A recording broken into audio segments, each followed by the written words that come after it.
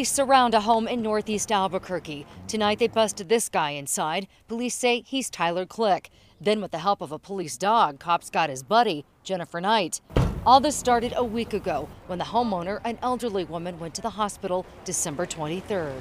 On the 24th, we started seeing multiple break-ins to this house. Police say that day, the 24th, there were 2 attempted break-ins. And get this, you all, on Christmas Day, police say a guy tries to break in the house. This time, the homeowner's daughters are there. They say the guy had a knife, so they maced him. Police arrested Damian Lee Castillo. Then the house was hit again on the 26th. The homeowner's son showed up. 3 people took off running. On the 27th, it's hit again. Then this morning, the homeowner's son maced a couple while they were breaking in. They took off running, but left their car. We had detectives come out, conduct a search warrant on the car.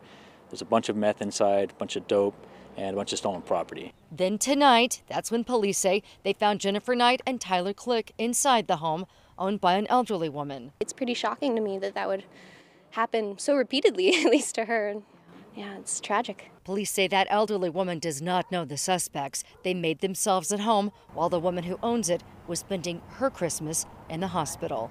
Nancy Laughlin, KOAT Action 7 News.